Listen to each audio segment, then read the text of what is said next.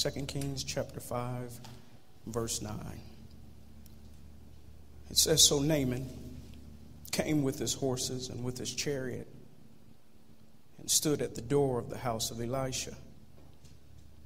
And Elisha sent a messenger unto him, saying, Go and wash in Jordan 7 times, and thy flesh shall come again to thee, and thou shalt be clean.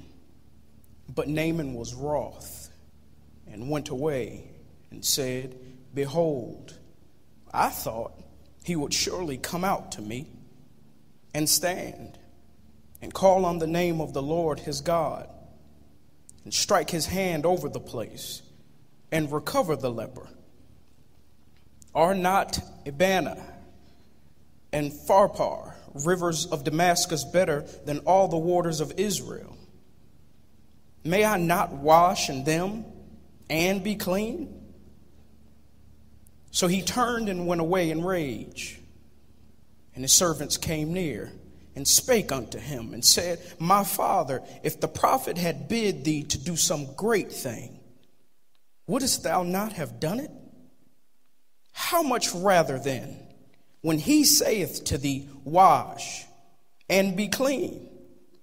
Then went he down and dipped himself 7 times in the Jordan, according to the saying of the man of God. And his flesh came again like unto the flesh of a little child, and he was clean.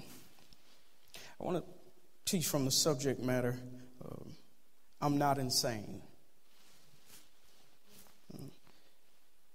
I'm not insane. Not insane. Let's pray. Father, in the name of Jesus, I thank you first because you are our Father. Speak to us, your children, today. We need to hear something from you that only a father can teach, only a father can talk about, only a father can discuss. It is different from a mentor because the father loves us a different type of way. For a mentor can care, but a father has a strong amount of love, and we can't part from you. So be clear, move by your spirit, move by your power. Help us all understand exactly what you see fit for us to understand. And I thank you in advance. In Jesus' name we pray. Amen and thank God. You can be seated in the presence of the Lord. There is a phrase, a quote, if you will. In fact, it was Albert Einstein that quoted it. And he said that the definition of insanity is to do the same thing over and over and over again, but expecting a different result. That's what he said. There's also another quote that says that if you always do what you've always done, you will always be where you've always been. And I've even heard the end, it'll say you will always get what you've always got. And that's a true statement, both of them. They're true statements. It's one thing if I came out here and said I'm going to jump off the pulpit, but I don't want to get hurt, and I jumped off the pulpit and hurt myself the first time, jumped off the pulpit and hurt myself the second time. Doing it more times won't take away the pain from just doing it repetitively. That it is true that doing the same thing and just expecting something to change does not automatically breed a different result. But I've lived long enough to know that there is a difference between truth and godly truth. Godly truth, which is different from truth. Godly truth transcends truth here on earth. It's a truth that's not held in captive or held in regard by any of the laws on earth, whether it be law of gravity, law of anything. Godly truth is held to a different type of standard. It's true that a man 100 years old cannot impregnate a woman 90 years old. That's true. But godly truth says that, Abraham, I'm going to make you a father of many nations. And no, you're not going to do it through your maid servant. You're going to get Sarah pregnant. And she was 90. And not only did they conceive, she carried the baby for 9 months. And she birthed that baby. Godly truth. It's true that matter, heavy matter, can't stand on two hydro atoms and oxygen, H2O. But Jesus not only stood on water, H2O, he walked on water. And not only did he walk on water, he walked on it while it was a storm. Crazy waves going up and down. He walked, and he didn't just walk. He had one of his disciples walk on it too. Godly truth, totally different from an earthly truth. Earthly truth says that if you die, you're dead. There's no coming back. Godly truth said that Jesus, the Son of Man, would die, and within 3 days he will come back. So there is a difference now between earthly truth and godly truth. At the beginning of 2 Kings chapter 5, it starts out discussing Naaman. It said that Naaman was the captain of the host of Syria. He was a man of valor. And by his actions, via the power of God, he was able to win for his king on the behalf of Syria. But if you keep reading, it says, but Naaman was a leper. He had a lot of prestige. He had a lot of success.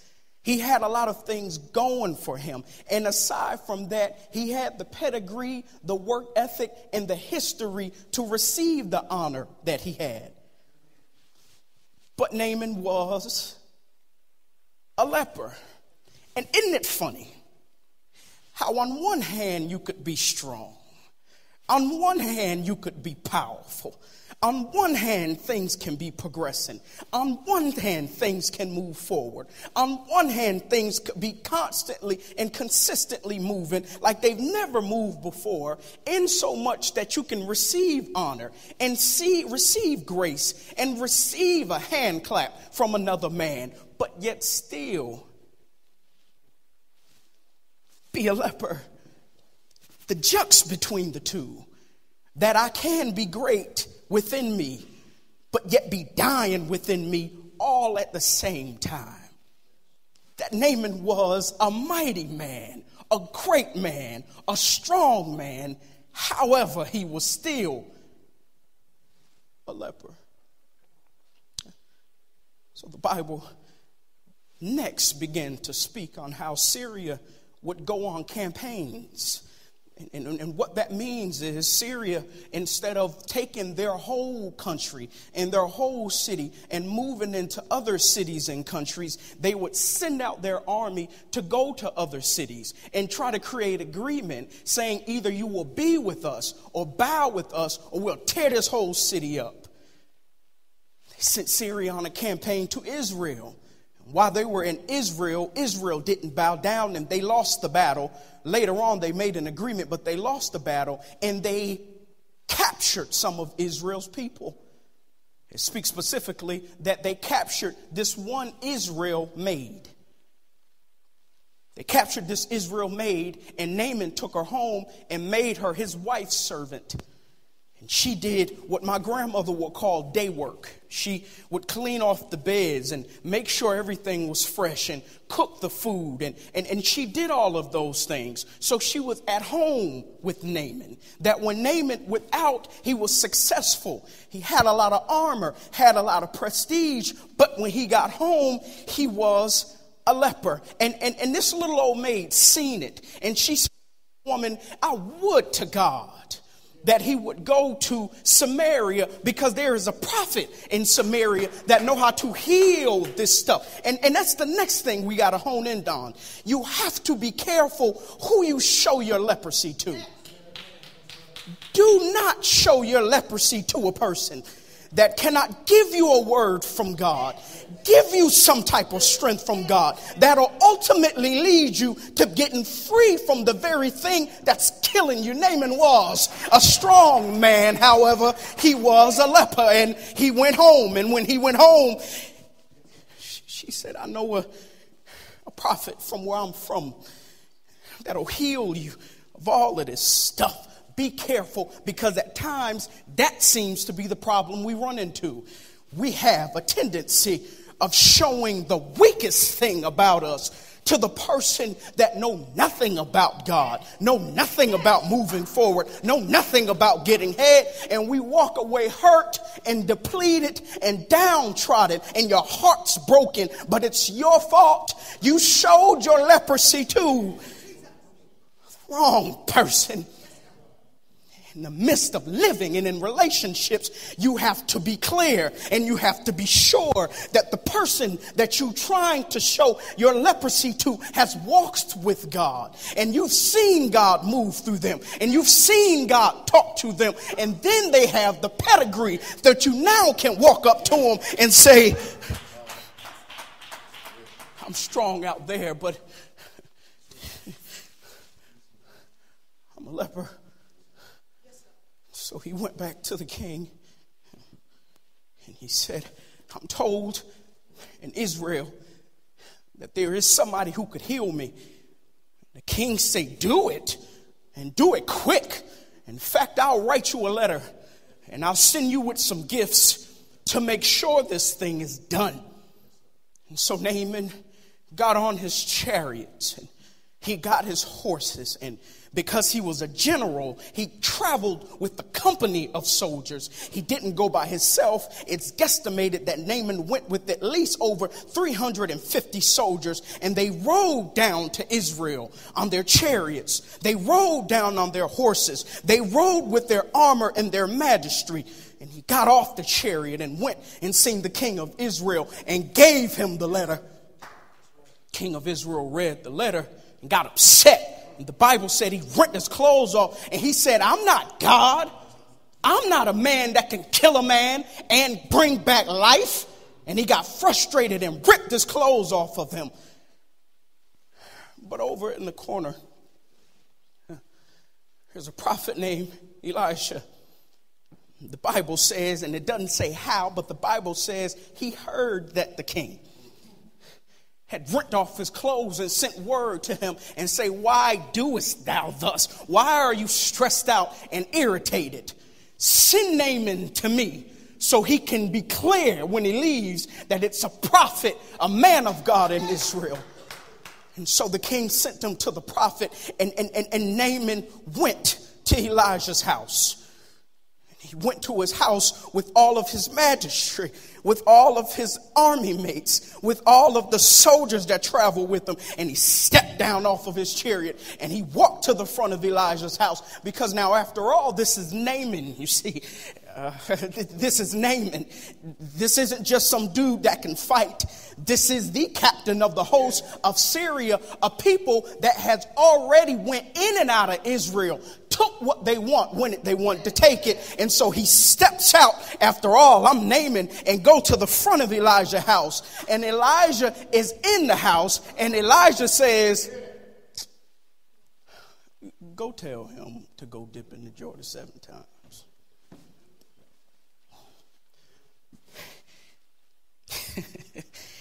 So the servant come out.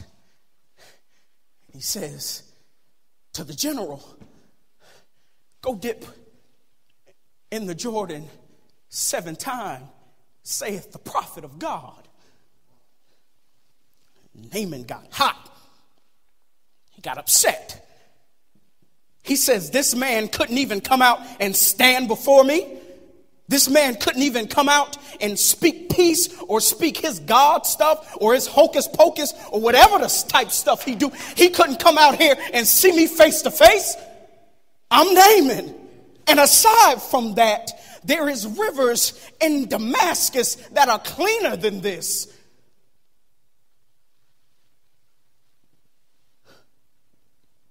Whenever you're living and you're trying to move forward and put your hands on what you know God said that you can have, never be moved if a person or a situation isn't inviting when the first time you come across it. That sometimes we go through so much to get there and so much to believe that when we finally get there, if it's not there willing and able and ready to embrace you, we get heartbroken. We feel like God isn't in it. And before I go further, I have to challenge you that as you go to get what God wants you to have, don't be moved if it don't embrace you first off.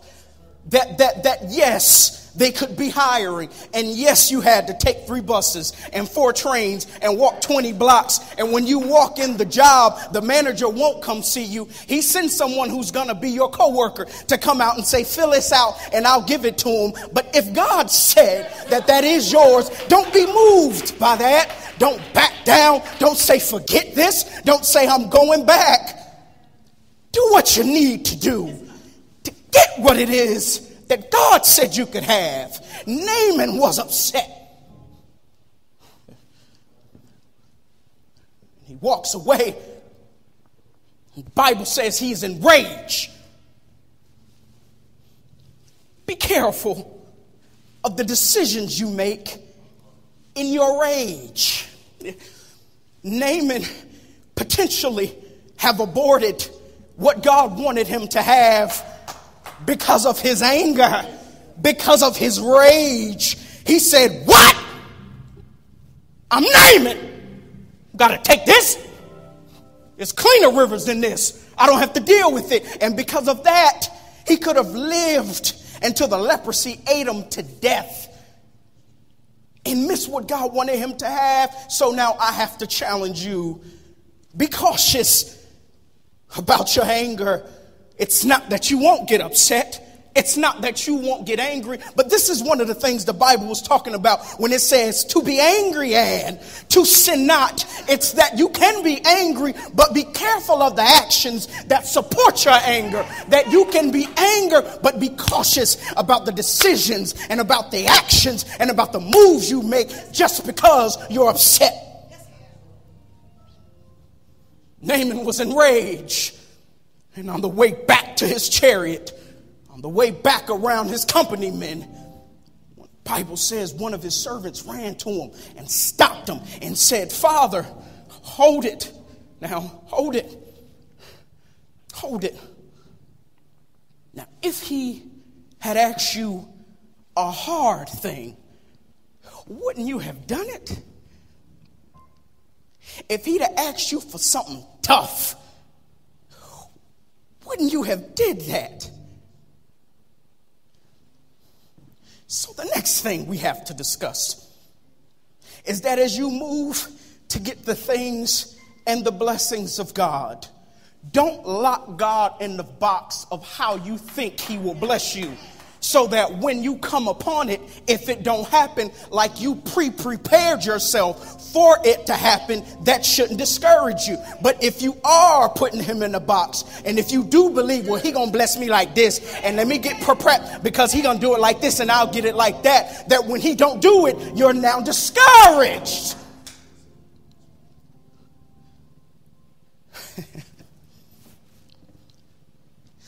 So he talked Naaman into going back, and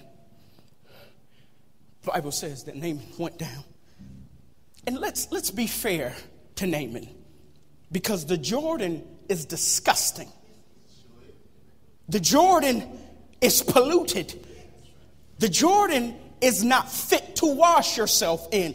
And it's far not safe to even drink this water.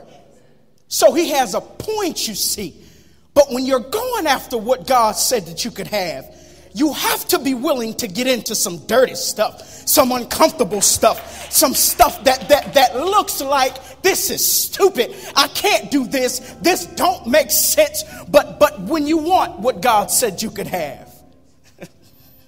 Oh, y'all don't hear what I'm saying. When you want what God said that you could have, and it's just that important to you, you don't care what, you don't care how, and you don't care who. That all you care about is to get your hand on what he said that you could have. Naaman had a point.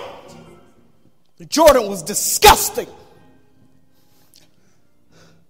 But he took the word of one of the servicemen, and the Bible says he went down into the Jordan.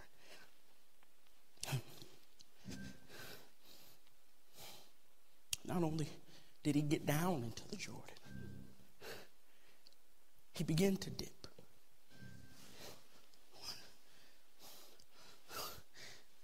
It's disgusting. This stuff stinks. 3. This is nasty. And before I go forward, I want to stop right here for a second. Because it's at this point that Naaman is thought to be insane.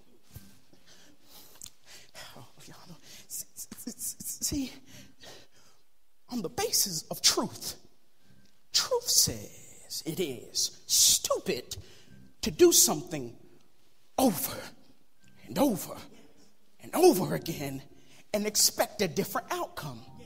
He did it a few times already, and it was still stink. He was still dirty. He was still polluted. And nothing at all happened. Let's talk about this a little bit deeper.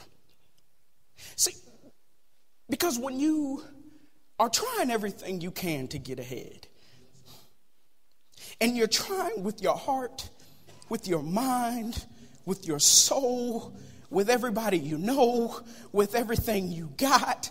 I mean, you're putting everything you got into it. And when you try it once, and you try it again, and you try it another time, it's not stupid for you to say, all right, I'm not doing this no more. This doesn't make any sense. I'm not insane. See, when you've been through a whole lot to do something, every time you try it, take a little bit out of you. See,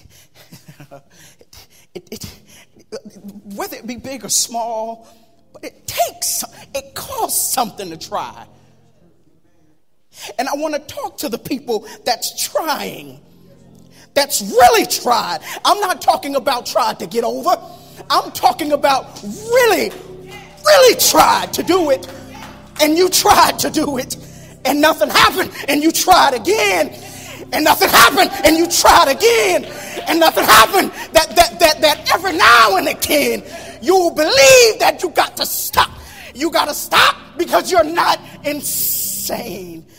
And I don't want to look insane to others. And if I keep going, I'll look crazy. But it's nobody but my own fault because I've already tried this and nothing happened. So I want to talk to those people who tried it with everything in them and it didn't pan out, and tried it with everything in. See, I want to talk to you because I'm not going to throw Naaman up under the bus, because after all, it didn't work.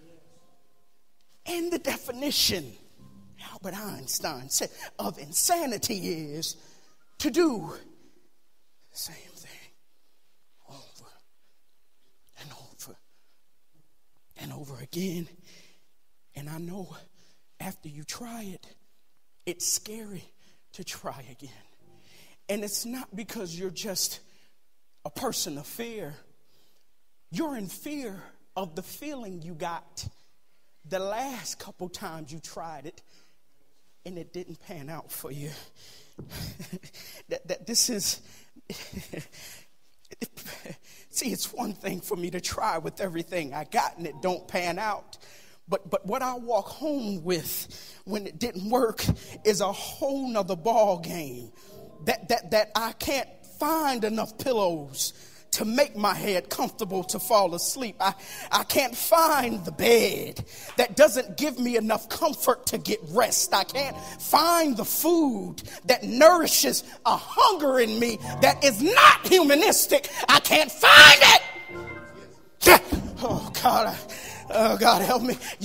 I can't find it, and I mustered up enough to try again, and they told me they'll call me back. Yeah, you seem like you a good worker. We'll give you a call back next week, and I went home. I went home with this same old thing. I can't find a pillow. I can't find a bed. I can't find food, and I'm mustering it up, and I go try again, and they tell me this relationship ain't gonna work any longer. And I tried it 3 times already. God, I tried it with everything in me and it didn't work. So I have to go back and it's not so much that I don't want to try. And it's not so much that I don't want to get ahead. But it's what I gotta face.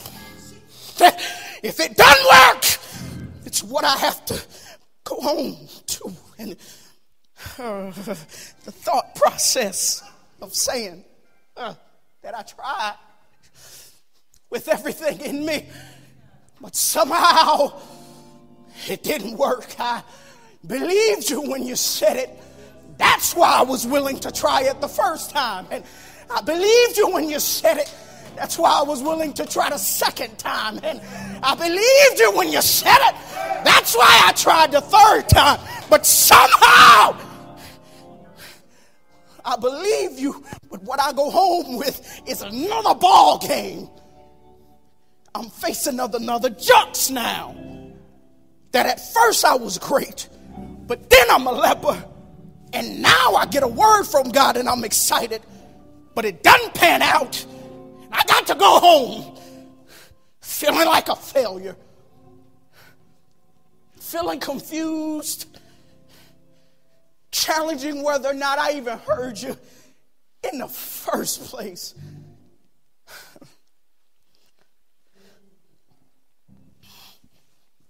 Let's get back to Naaman.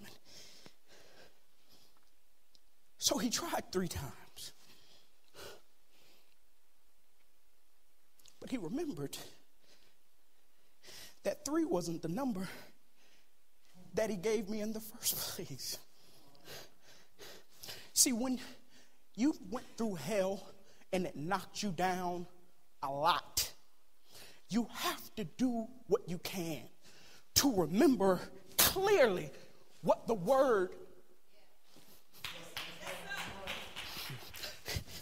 See, when you go through for a long time and been through for a long time and tried and failed a lot of times, see, it's possible that while you're in the fight that you use so much energy to fight that you don't use or have any leftover energy to remember. There is a point that you can get so deep into fighting that you forgot the very reason that you got in a fight in the first place. Why am I trying to get this job? Why am I trying to get in this relationship? Why am I trying to move ahead in this career? And you get caught up in fighting to get ahead in it and forget that it was God that sent you in the first time. And so you remember that. Wait a minute now. He didn't say 3 times. Nor did he say 4 or 5, but he said dip 7 times. So he dipped again. And it still stinks. And it's still dirty. And he dipped again. See, there comes a point that after you've tried and fought for so long, you have to give respect to your fight. See, I won't disrespect what it took me to try these 3, 4, 5 times.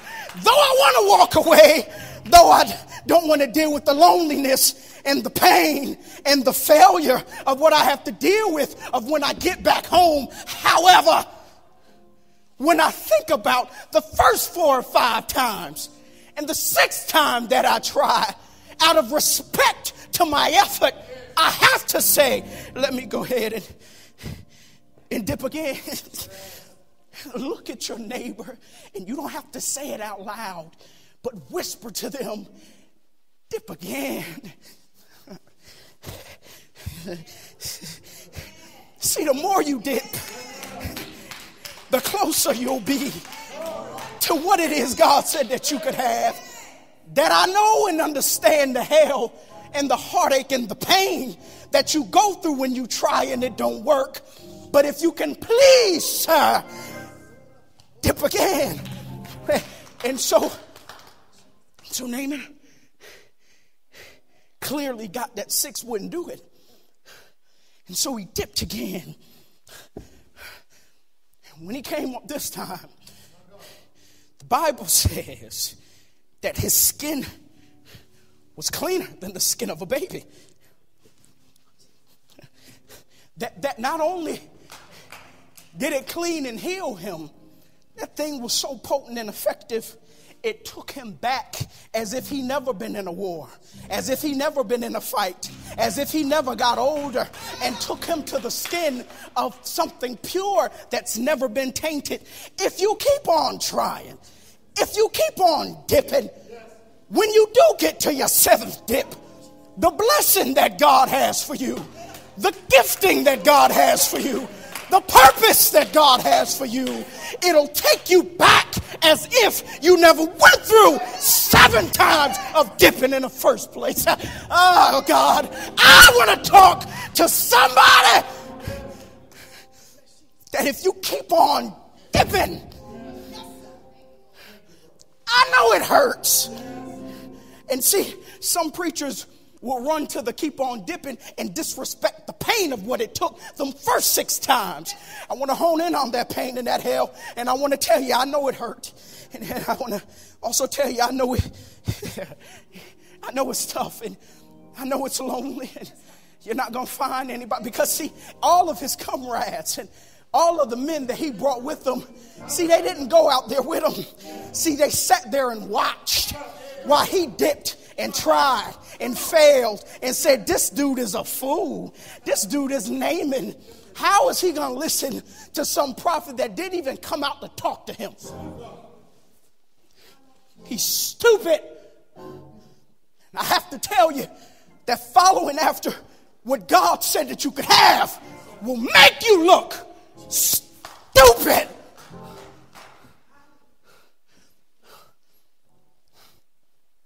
But the purpose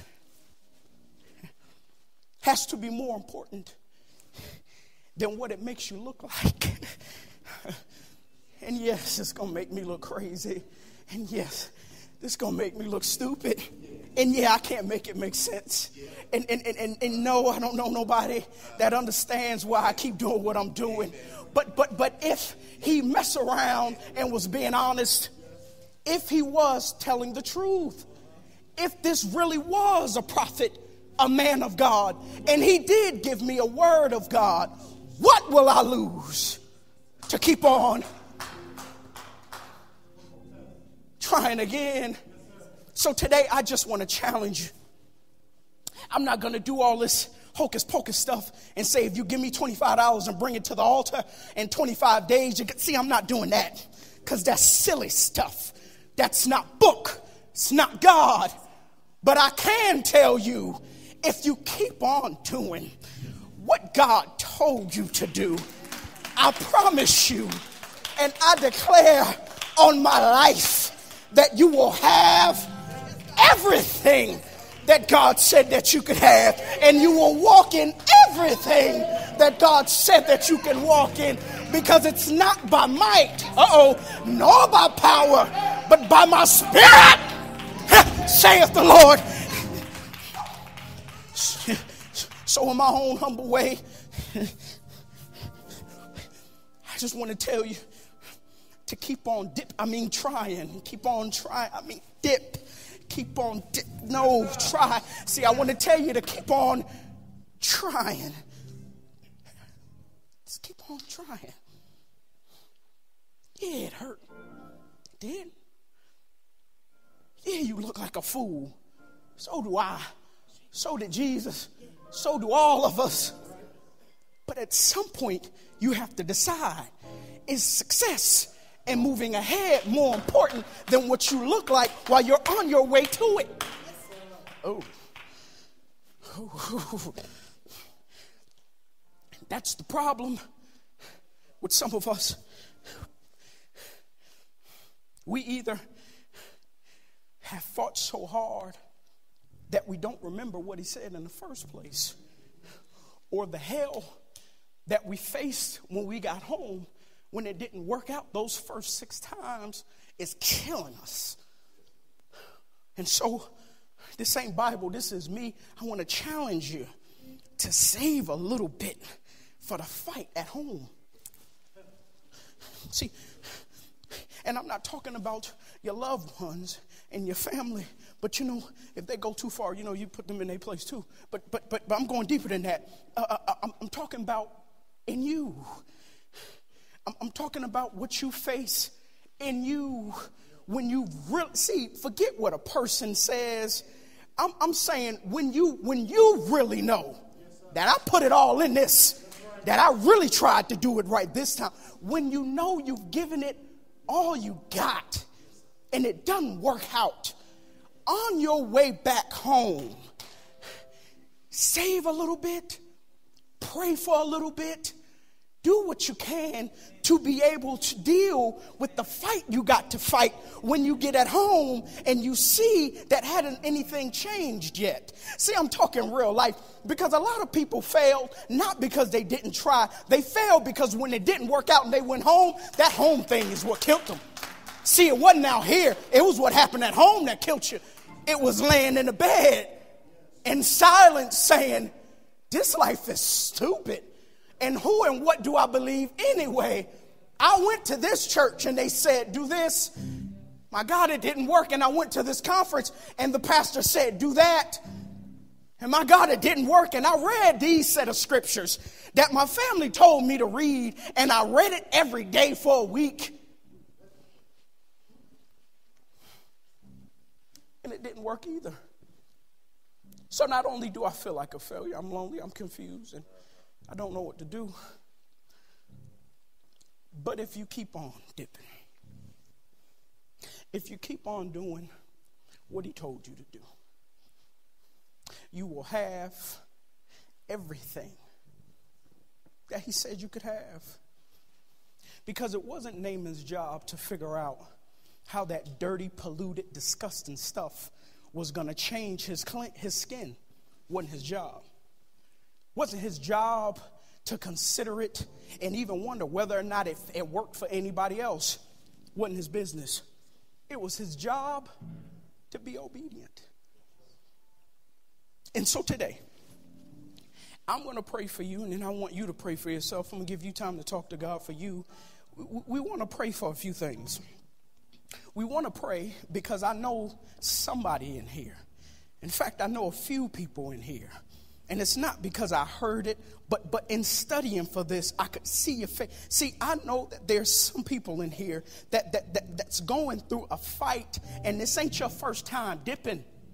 Oh, no, this ain't the first time that you're on dip 4 or 5, but you're getting a little weak. And it's not that you're weak out here. You're losing at home because you'd rather not try than to face what you faced when you failed the last time. It's not that you don't want it. It's just to go through it not working out again is what I don't want to deal with. So I want to pray for that. Then I want to pray for your tunnel vision, that you just keep on. That you just keep on dipping. Because you have nothing to go back to. See, if Naaman would have stopped, he would have got out stinking, funky, dirty, and he already looked crazy in front of everybody. And then he would have had to ride home still a leper. And it'd be good to do everything God said and prove him, to see if he'll be consistent with his word. It's better off that you do everything God says and be able to potentially say, I did everything you said and it didn't work. Because see, that's the problem. We can never truly say that. We can say I tried. We can say I did. We can say I changed. But we can't go to God himself and say, I literally did, God, every single thing you told me to do, exactly how you told me to do it, and it won't work. See, I don't know the person that could say that.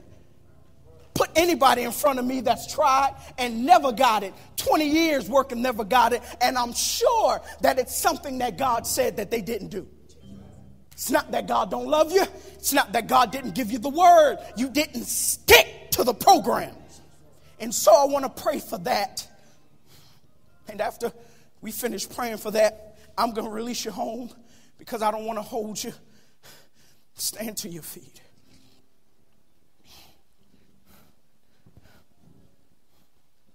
All I did was to tell you that you're not insane.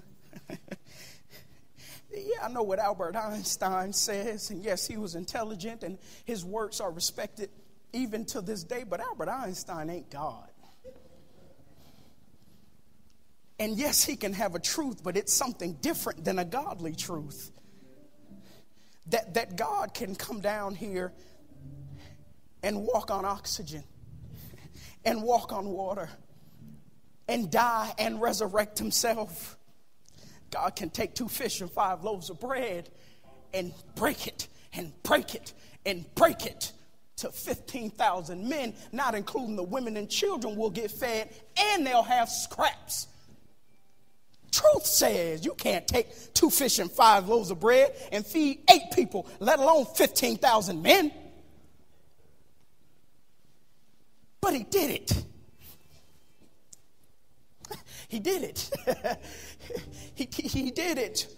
Truth says you can't take someone who burns with desire and who finds their success in life killing Jewish people and take him and blind him and make him one of the most prolific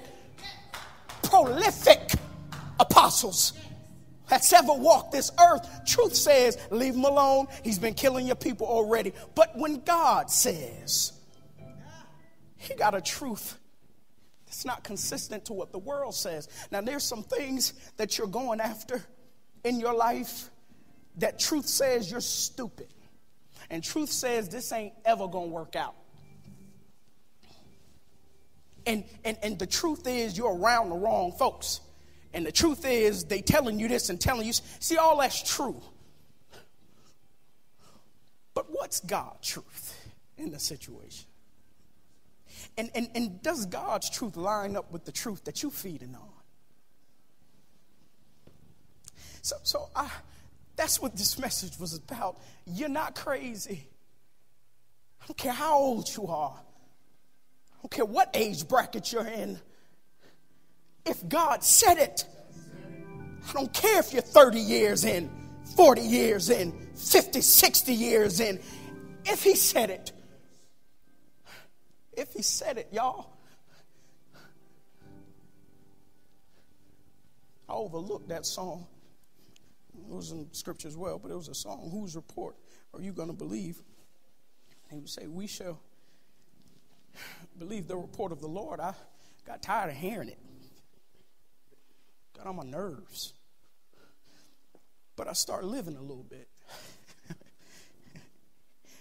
And there were some things God told me to go after. And in the midst of it, I started believing other reports of other people. I started believing my own report. But my report and their report isn't God's report. That's just the fact. That's the godly truth. And I want to challenge you to hone in on the godly truth of you and the godly truth of your life.